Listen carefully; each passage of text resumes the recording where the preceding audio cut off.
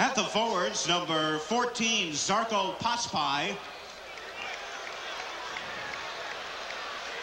The biggest change, of course, is at small forward in the absence of Sean Elliott. Out with a turned ankle.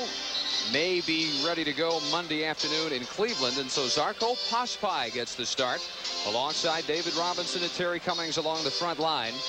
Well, this is a night where Caldwell Jones might well have gotten 20-25 minutes if he hadn't come down with a very untimely case of intestinal flu this afternoon. Well, the Spurs already very thin to begin with here in the fourth game of this 5-game road trip.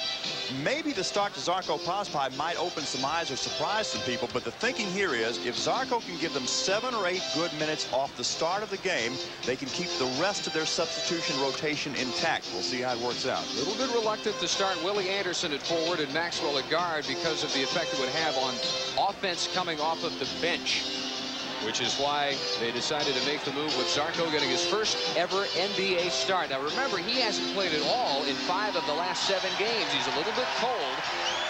And we are underway, and the tap control by the Spurs. Anderson and Cummings briefly with a 2-on-1, and Žarko crashes the boards. And a good sign right off the bat. He took it right over Mr. Ewing to make it 2-0.